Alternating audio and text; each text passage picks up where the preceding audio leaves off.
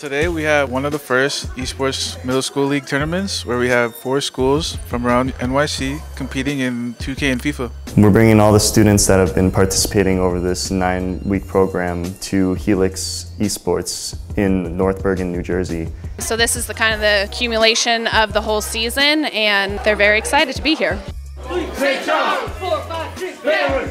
Coming into the program, I was a little nervous. I didn't really know what to expect, but over time, I got really cool with them.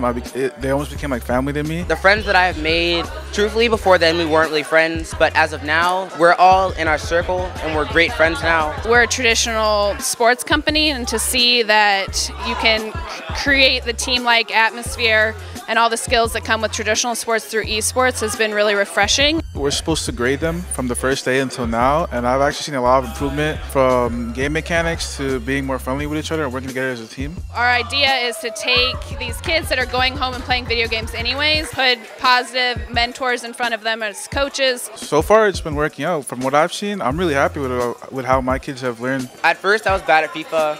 My coaches helped me out getting better, and now I'm one of the best players in my school. All the kids are asking for where their coaches are and, you know, shaking each other's hands, and so all of our goals, I think, were accomplished, and we're really looking forward to moving forward with this. The thing I taught my kids was they need to have a lot of composure and not tilt when they're playing. They help us go through the hard steps so we can know how to play against other teams. Because when you're losing, you can really get frustrated, and it will make it easier for the opponent. You gotta stay composed, you gotta stay focused in order to win the game.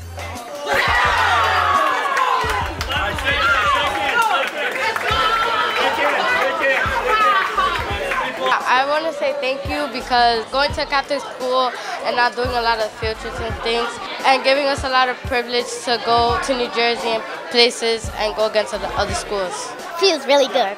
This is like a great thing. It should be done more often. I enjoy being able to express myself within the games that I play, and also being able to talk and meet people that have the same interests as me. I hope the kids continue to practice and own their skills so that if they want to become professionals in the space, they can do so, because that is something that is happening and growing super rapidly right now. Yeah, I think what's next is expanding this through all of New York City. We have tons of interest from other schools, and I think our idea is to really open it up to all schools so we can really increase that, you know, intermixing of New York City kids and just keep bringing kids together through esports and physical activity. I hope that this program is the catalyst that drives you to become the best player in whatever game you want to play.